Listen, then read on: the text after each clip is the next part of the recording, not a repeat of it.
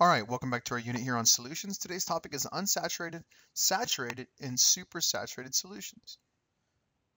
Okay, lesson 2 of 3, your objectives are as follows: to understand what factors increase the rate of dissolution or dissolving, to understand the difference between an unsaturated, saturated, and supersaturated solutions. Okay, to learn how to calculate stoichiometry problems that involve solutions. For your quick write. Okay, if you wanted to increase the rate in which sugar will dissolve in your tea, what are some things you could do to increase the rate of dissolution or dissolving process? Okay, what do you think affects how fast salt will dissolve in water? What do you think will dissolve faster in a cup of water, a cube of sugar or a spoonful of sugar? And do you think there is a limit to how much salt can dissolve in a given amount of water? Okay, go ahead and pause this while you do your quick write.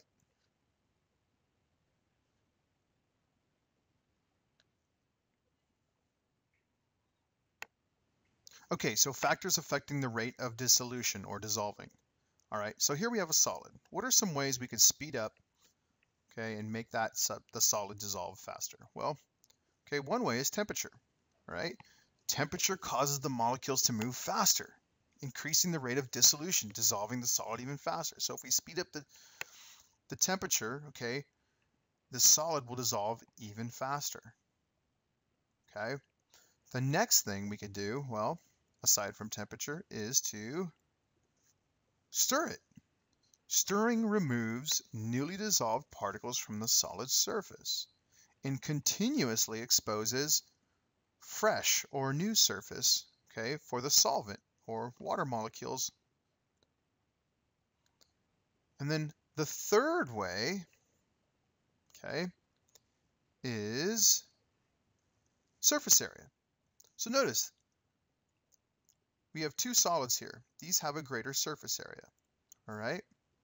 So when considering surface area, smaller salt crystals or particles will have a greater surface area and will therefore dissolve faster. So notice these have already dissolved, okay?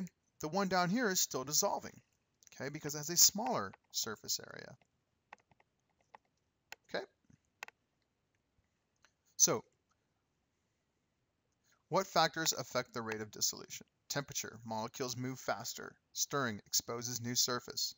And then increasing surface area. Smaller particles or crystals have a greater surface area, okay, and will therefore dissolve faster. Okay, go ahead and pause this while you write. I'm going to move on.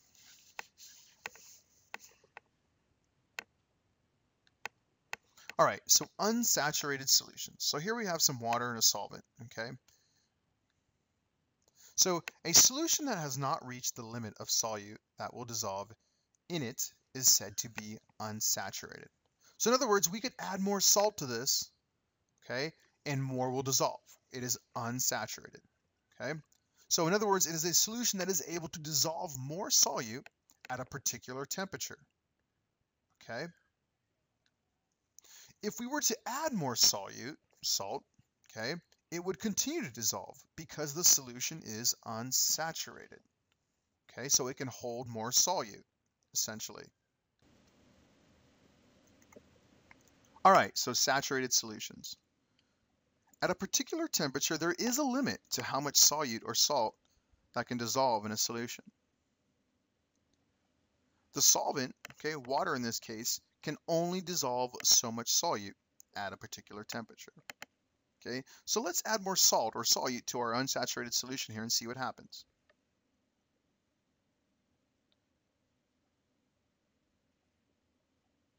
So notice it did not dissolve. It remained a solid at the bottom here. Okay, so eventually, okay, it would stop dissolving and solid would form at the bottom here. When a solution can no longer dissolve the solute at a particular temperature, we say the solution is saturated. No more solute will dissolve, okay, and any solute you add, okay, will just form at the bottom here. So, in other words, the solute or salt will no longer dissolve at a certain temperature, okay? All right, so supersaturated solutions. Consider our previous saturated solution here. Okay, it's saturated because no more solute will dissolve, right? So, but what would happen if we heated it up? Well, let's find out. So we're adding heat here, the temperature is going up. Okay, notice it starts dissolving as we heat it up. So the solute or salt will dissolve and become aqueous. Okay.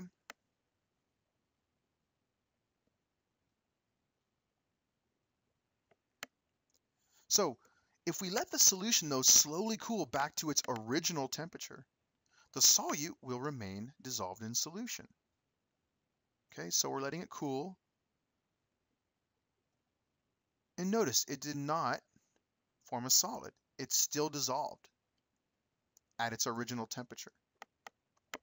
This type of solution is called a supersaturated solution.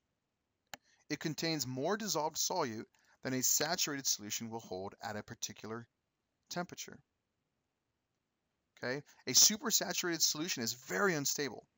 If you add a crystal, okay, to it, it will often cause the immediate precipitation of the solid. Okay. So for your notes, what is the difference between an unsaturated, saturated, and supersaturated solution? Okay, go ahead and pause this while you write. I'm going to move on.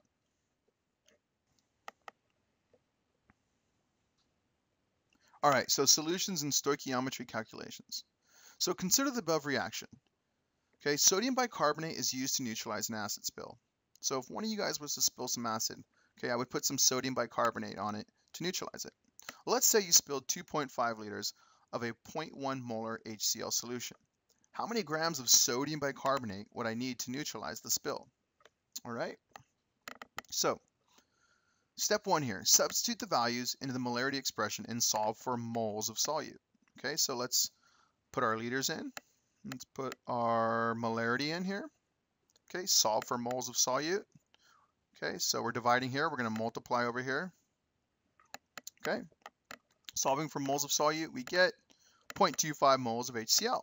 Okay, all right. So, not quite done yet. Step 2, use stoichiometry and solve for grams of sodium bicarbonate. So we have moles of this. We need to solve for grams of sodium bicarbonate. So let's do that. Okay, we have 0.25 moles of HCl.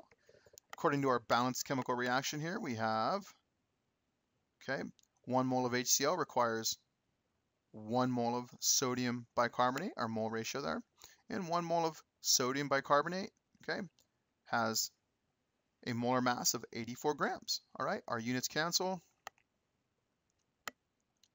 Okay, and we get 22 grams of sodium bicarbonate I would need to put on that spill to completely neutralize it. Okay, all right. Now it's your turn. Go ahead and practice here. When you're ready to check your work, hit play.